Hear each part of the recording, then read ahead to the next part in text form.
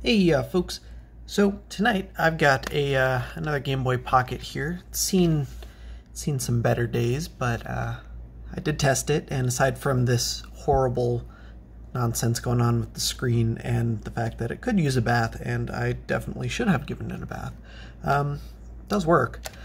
You'll have to forgive me, you probably can't see much, but you can see that Nintendo logo coming down. You hear the startup chime. And then you can sort of kind of see what's going on. I've got just a bootleg multi-cart in it right now, but it does work fine. We are going to fix this issue by installing one of these new Backlight kits here. So this is pretty similar to the other all-in-one kits that I have done in these Game Boys before. Really nothing special, nothing new as far as the install goes. It uses the exact same screen. There's only basically one new feature. I don't think there's any actual fixes as far as compared to the old kit, but there was nothing really wrong with the old kit to fix, so you know, it doesn't really make that big of a difference. So in the baggie here we have a little bit of copper tape soldered to a wire. This is a touch sensor that you can use instead of using one of the included flat flex cable based touch sensors. You have this big old block of foam here. This is not, I made this mistake in one of my earlier videos, I believe. This doesn't go here. You don't stick this down to the back. This doesn't provide spacing or anything. How this is intended to work is you're to take this, cut it into chunks about that wide and then about that wide. You can see it sticking up from my finger there. And then you're to use this to center the screen within the body of the Game Boy. I have made my own spacers, and I'll post a link in the description if you want to use these instead. I'm going to use these because, quite frankly, it's a lot easier, and I already have a whole bunch of them. But that's what this is for if you don't want to buy anything extra. This is easier though. Okay, you also get the conversion PCB itself with not one but two touch sensors here. One is for brightness, and then the new one here, I don't know which one's the new one, I forget already, but the new one, I think it's this one, provides color palette control, much like the Game Boy Color kit that I just did a few days ago. And then, of course, already attached to it is this this ribbon here with a couple solder points. Unfortunately, this is not a solderless kit. This does require some soldering to install. It is not optional. It is mandatory if you want it to work. And we have the screen itself. Thankfully, there does not appear to be any damage this time. And last but not least, sorry, that dig wasn't entirely fair. Every now and then there are defects, something, you know, happens in shipping, whatever that happens. Contact the vendor you purchased your kit from. It's certainly not personal or intentional. Anyway, it also comes with these two plastic films here. As you can see by the label on them, paste this insulating film on the back of the PCB board. Redundant much. And attach this insulating film to the metal surface on the back of the LCD. So instead of being pre-applied like they are on some other branded kits or even some of the older kits, you are to take these and stick them down to the, looks like this actually goes sideways there. You're to take that and stick it down to provide some insulation, and I'm just going to do that right now, get it out of the way before I completely forget. I really don't think it's necessary to do the one on the PCB because this should be insulated from the factory, but better safe than sorry. And this one's much easier to tell the orientation of because it does have that little cutout in the bottom there. Alright. And let's get back to tonight's donor. Pop this game out.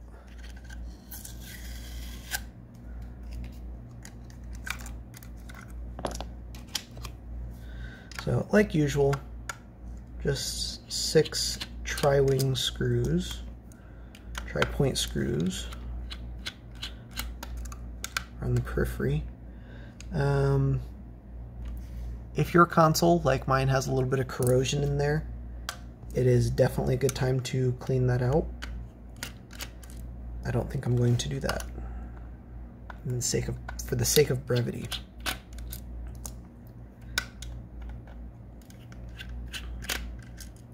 Now, as far as cleaning corrosion goes, I've had a lot of good luck with like using some distilled white vinegar. Just get a little bit on an old toothbrush or something and then just brush it out. You'll have to actually remove the battery contact to do that, and that just comes out. Where are my tweezers? Oh, there. These aren't the ones I thought they were, but that's okay. You see this little tab in here? If you press down on that, this whole contact should then be able to slide out.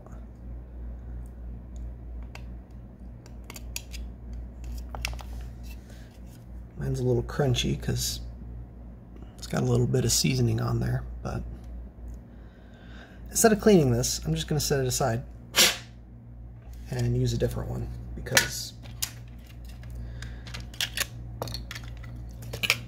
I have plenty handy. This one's just from an aftermarket shell. It doesn't even have the tab, but it'll work all the same.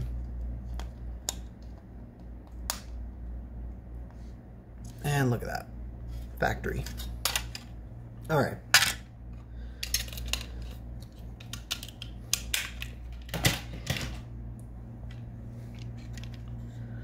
Set that aside.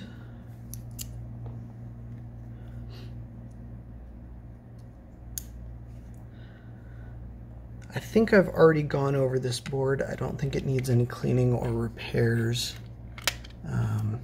As in, I think I've already done that. I know I've already tested it.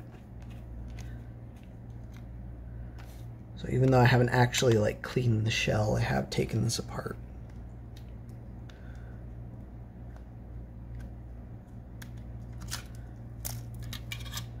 And yeah, it looks good to me.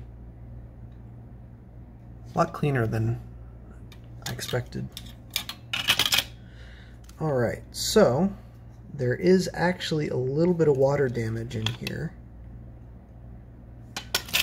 that, oh, that's interesting. I think it's oil that I should clean up. So I'm gonna pause for a few minutes and just go over this with some isopropyl. All right, that took even less time than I thought it would. I didn't even have to pause. It was a little bit dirty, but nothing too serious. Just one of those things I figured I should clean up because if I don't do it now, I never will. Anyway, pop the screen out just by twisting the shell here. It'll come right out.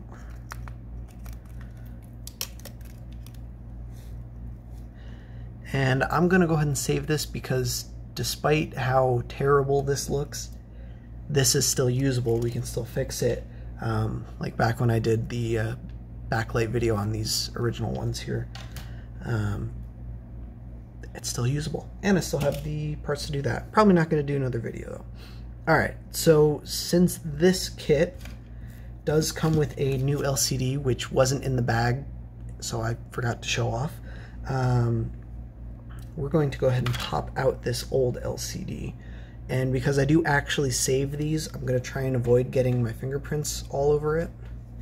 I'm going to use a little bit of a cloth here and just pop it out from the back. It'll come out easy enough. And then just stick that somewhere safe. But just as a comparison, because the new screen is smaller, this custom lens it comes with does have much thicker bezels. If we stack that on top, you can see how much bigger the bezels are on the new lens compared to the old lens. I kill that, yeah. See that a little bit better. I mean, it's not too bad when you look at them side by side, but it is very noticeable, I think. All right, let me set that aside. Okay. I guess let's go ahead and get started here. I'm going to do things a little bit differently, and I'm going to start off by putting the LCD in, or the lens in.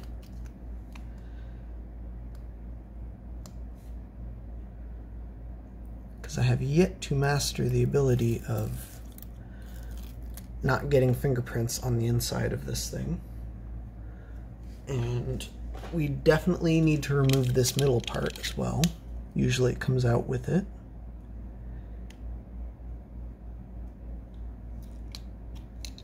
There are multiple layers to this, and it's so much easier if you get them all in one go. There we go. It is pretty easy to accidentally scratch the print though, so be careful if you're using a knife. You can peel this whole thing off.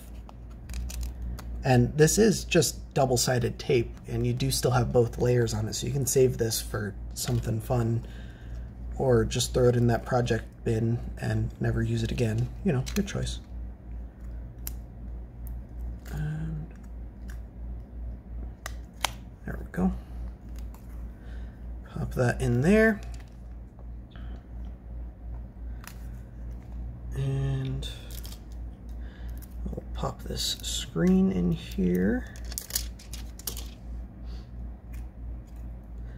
This goes right about like that.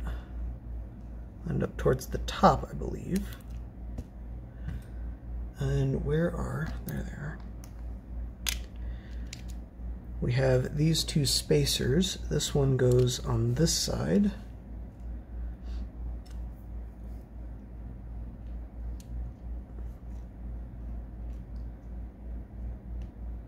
So clearly my LCD needs to move over.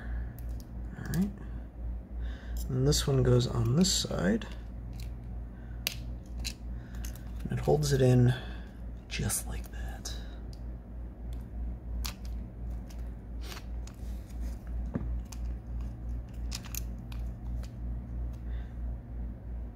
And that should be pretty much it. It looks like this lens is spaced a little bit differently than some of the ones I've had previously. So it doesn't go all the way towards the top. I think we actually need to put it all the way towards the bottom instead.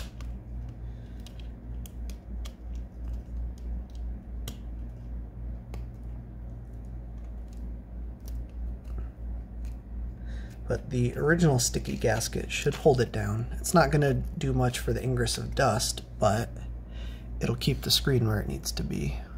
All right. Unless you drop it. Don't drop it. All right, so this goes on here. The two lines on the connector should be facing up. Flip that up. Slide this in. And close it up. And then just fold that down like that.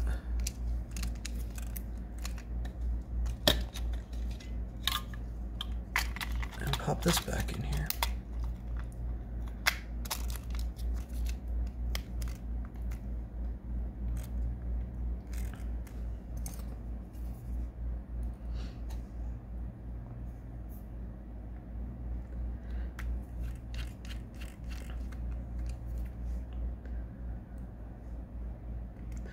Put the motherboard screws back in to hold everything in. And like I always say, and like I think I've already mentioned, while you have this thing apart, it's a great time to give it a good cleaning.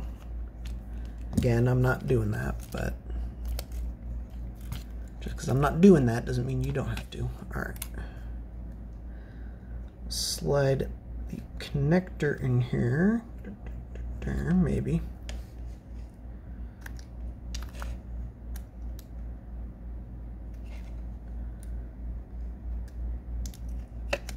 There it goes.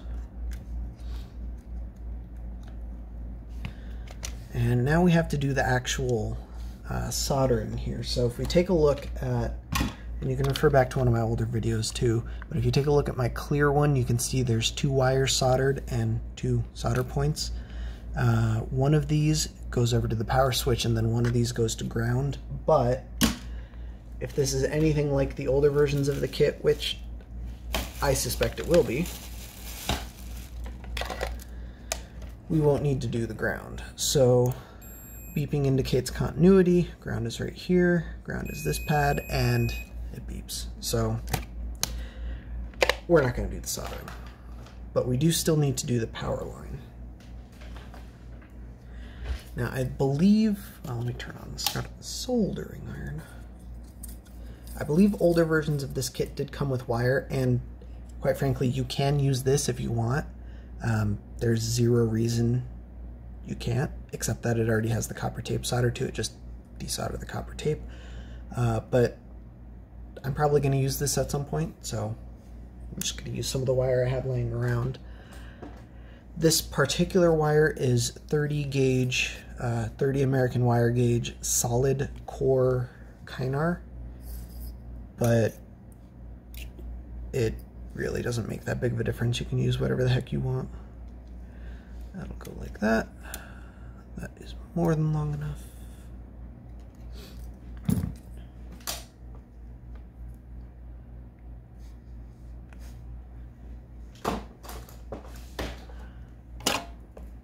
And so my kit does already have a couple solder marks on it, so I'm guessing my kit was tested.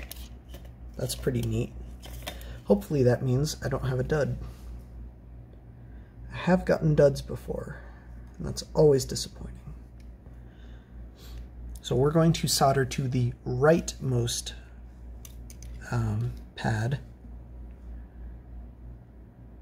Start off by just putting a glob of solder on there. And let's route this over. And there's plenty of slack, that is fine with me.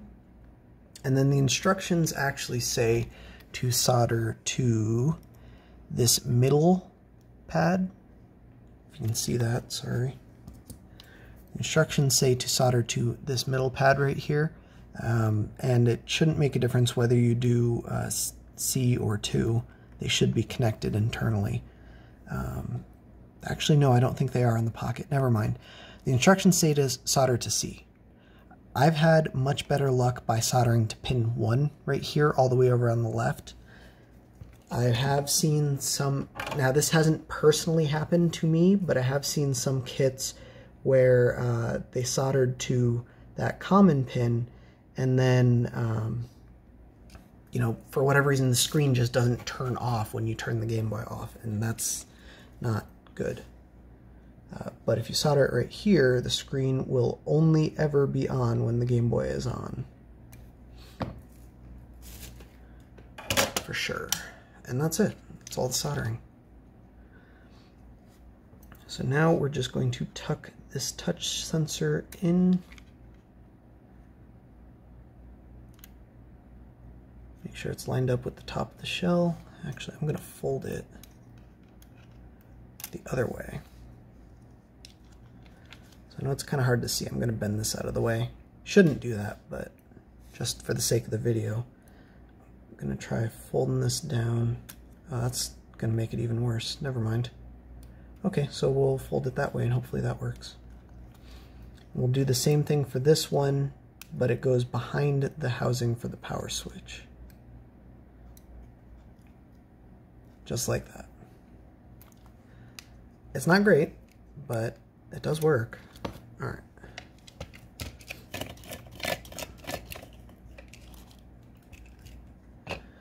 Don't forget to actually put the power switch back.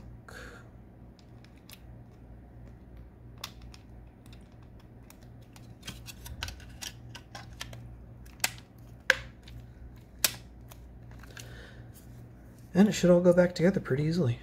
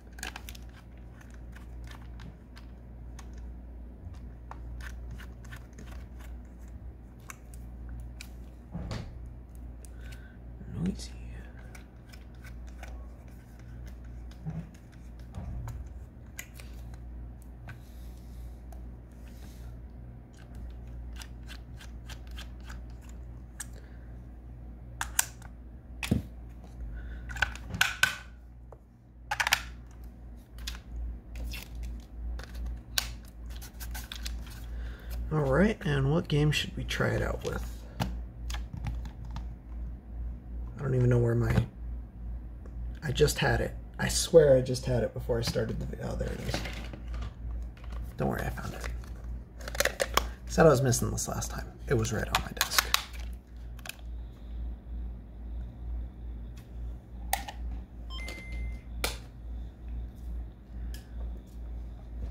So, straight off the bat, I'm noticing a lot of speaker noise.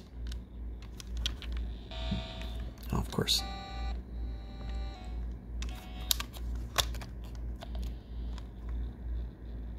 I don't know if you can hear that.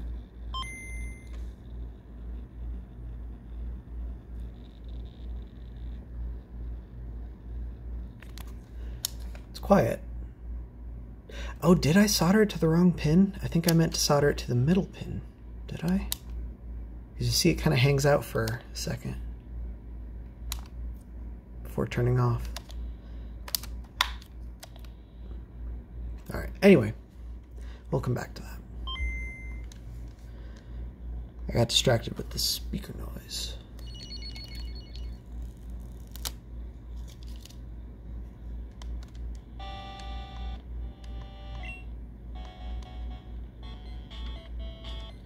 Alright, so here we go. Notice it looks almost, kinda, like a Game Boy Color with that pseudo color palette thing. So on the left here we should have brightness, and it does switch all the way off. Switch it all the way on, and then on the right here we should have color palettes.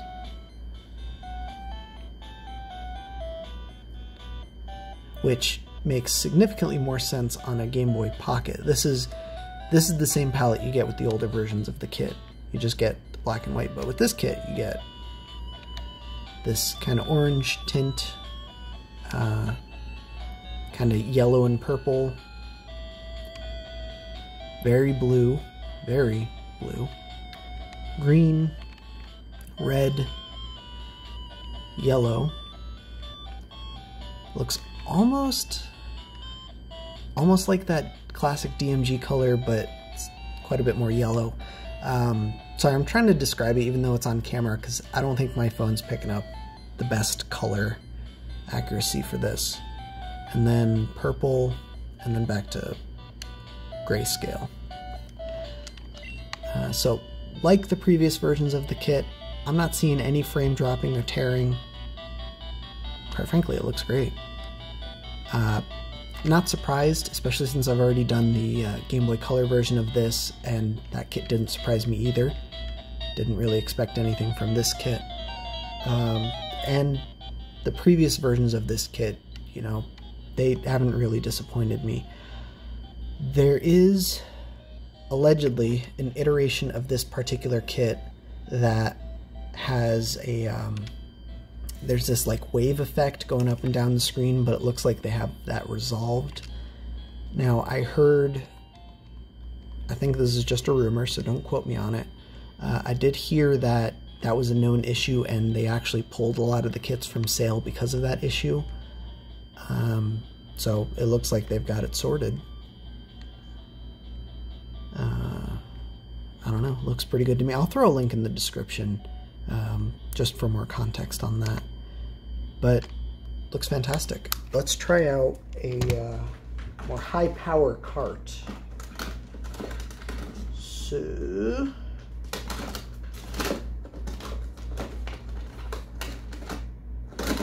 oh, it's in my Game Boy Color, that's why. Ta-da! Easy Flash. And I know, I forgot to run the power consumption tests, but I didn't quite forget so much as I just didn't really want to do it. When I ran them on the Game Boy Color, I wasn't surprised by anything, and the fact that this isn't booting my Easy Flash is still not surprising me. I don't know if you can hear that noise coming from the speaker.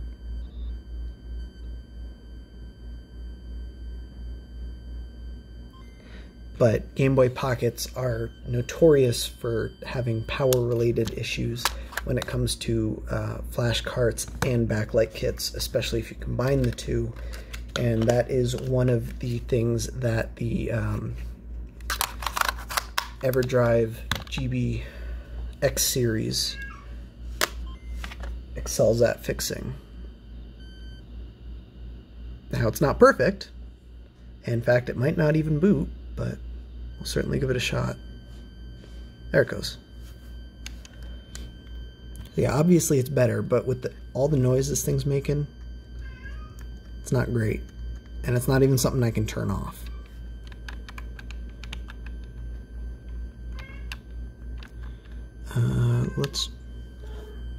Hi, kitty. Let's try the scrolling bars test.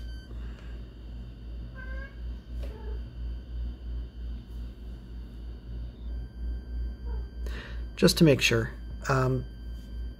Same as usual, whenever the S in scrolling passes the left-hand side of the screen, the ROM issues an LCD reset command to the screen. With other backlight kits and even OEM screens, that usually introduces some artifacting, or especially with some aftermarket kits, some screen tearing or frame drops, and quite frankly there's none of that here. Same with previous versions of the kit. It looks fantastic to me. I see no issues. Let's take a look at the menu. Is that going to work?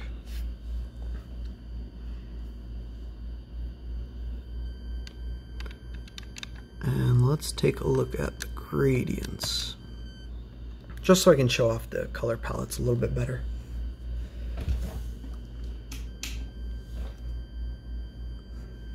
Alright, so this is not the default palette, but one of the ones I accidentally just selected.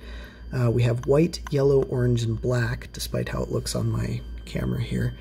And the blacks look significantly more black in real life. If I hold this up at an angle, that's more accurate to what it looks like in person, I'd say. Next palette, white, yellow, purple, blue, and I think that's a little bit more accurate to what it looks like. Unfortunately, the viewing angles on these screens it's not fantastic. Light blue, darkest blue, black.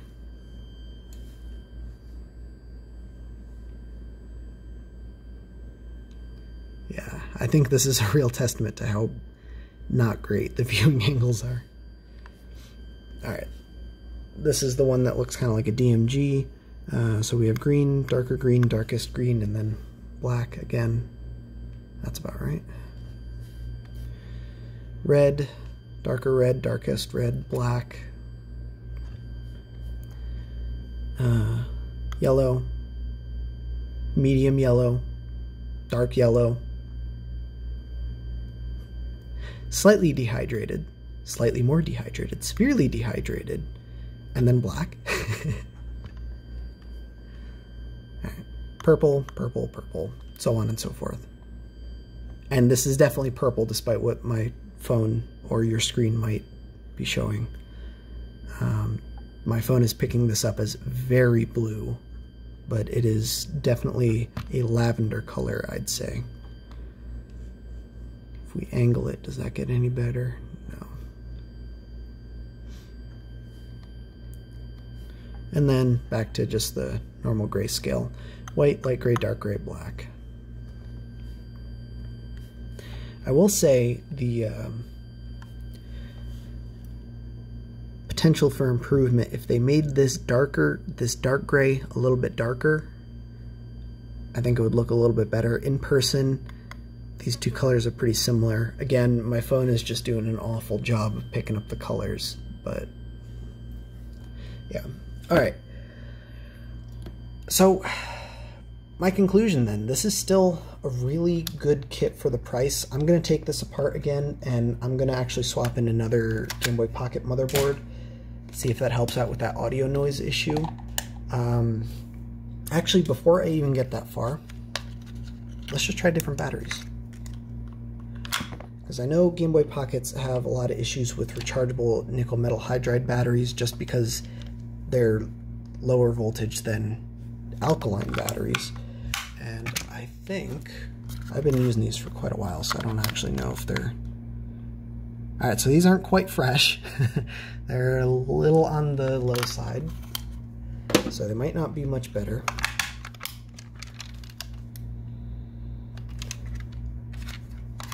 No, let's try it with the EverDrive. How did I lose it? What the fuck? How does this keep happening? I haven't gone anywhere. You know what, let's see if it boots the Easy Flash then. I'm still hearing a lot of noise, so probably not. Looks like I got closer though.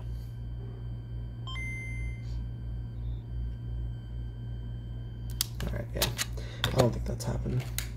Don't worry, I found it.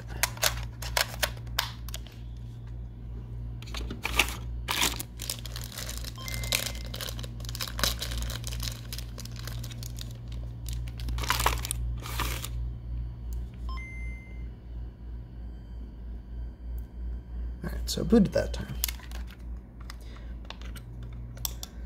Let's try one more thing.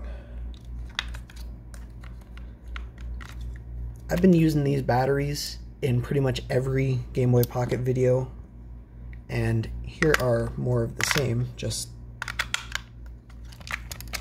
completely fresh.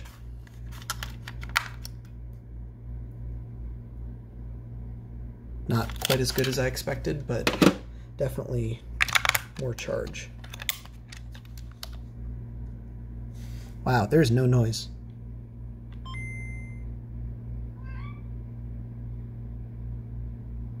And look at that, it booted the first time. Let's try the Easy Flash.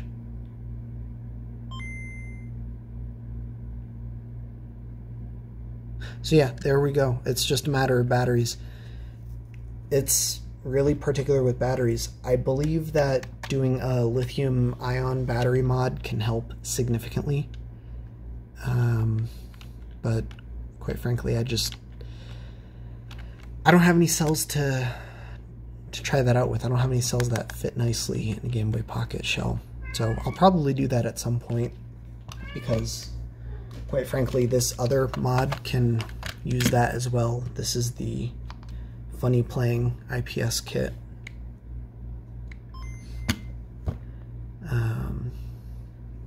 Another cheap multi-cart in there. But I guess I'm not going to do a motherboard swap, because I just figured out my issue, and the issue was just low batteries. Let's see what voltage these are actually at, because these aren't fully depleted.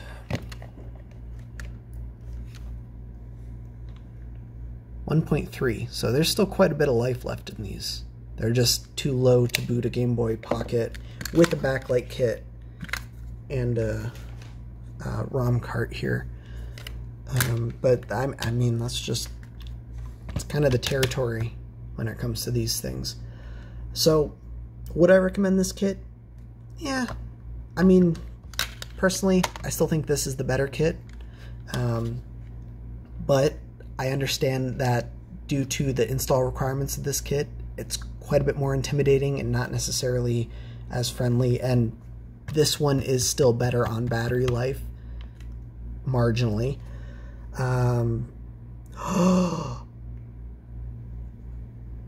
did that happen? Son of a diddly. Okay. Sorry, totally distracted. Totally bummed now, but totally distracted. Yeah, I mean, it's a good kit, especially if you don't want to cut up your Game Boy Pocket shell, because this is 100% reversible. In fact, after videos like these, I typically end up just taking it apart and returning it back to stock anyway, because I don't need this many backlit pockets. But, oh, one more. But, you know, it's a good kit. I don't mind it. I like it. It performs very well. There's very minimal glitching that I've noticed. I do really like the color palettes. I think that's a really cool feature, and quite frankly, I'm surprised it took this long to make its way into these kits, especially since other kits have had similar features. But you know, it's good. Just be aware that you're only going to get like 2 hours out of a set of AA or AAAs.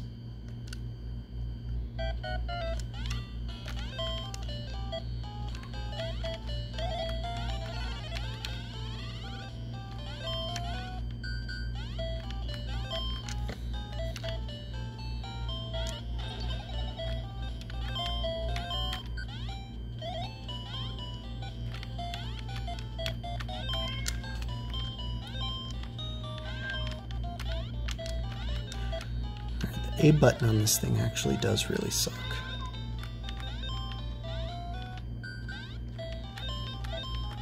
It works, and if you want to, you can just chalk it up to me being terrible at video games.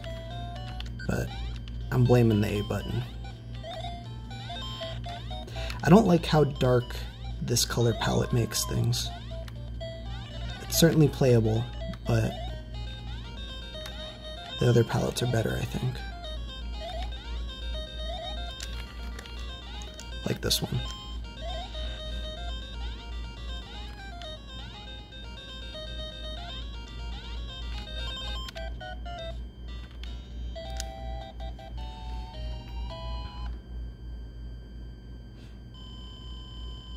Cool thing though, these kits do retain their settings, so if you set it to color palette, like red for example, power it back up, it'll flash back to the white, but it'll load the settings and then pull it back up. It's pretty cool. It should do the same thing with brightness as well. So if we set this down to, if I even can, there we go. Oh, you notice the noise gets progressively quieter and quieter until it goes away with the backlight off.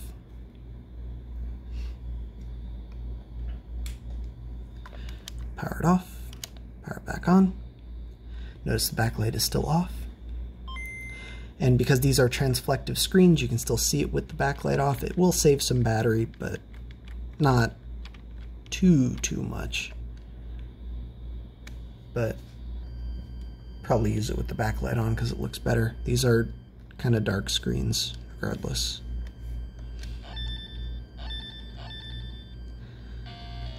But there we go. I'm pretty happy with it. So I will, like usual, I'll go ahead and throw some links in the description if you want to check out this kit for yourself.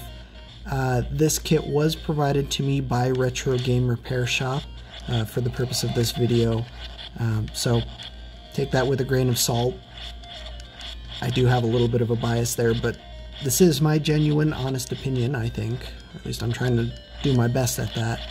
I've never played this game before in my life. I have no idea what's going on. I don't think I'm winning. I'm not sure. I don't really care either. But anyway, yeah, good kit. I'll throw some links in the description, so if you want to get your own, you can check out their website. They've always been really super awesome to me. And I don't just mean sending me stuff. I mean, I have purchased stuff from them, and they've given me some really good customer support. Always replies to my emails right away. He even hangs out on the Game Boy Discord if you want to hit him up that way. But otherwise, yeah, it's a good kit. I'll throw some links to some related videos in the description, and I guess I'll catch you guys next time. Thanks for watching.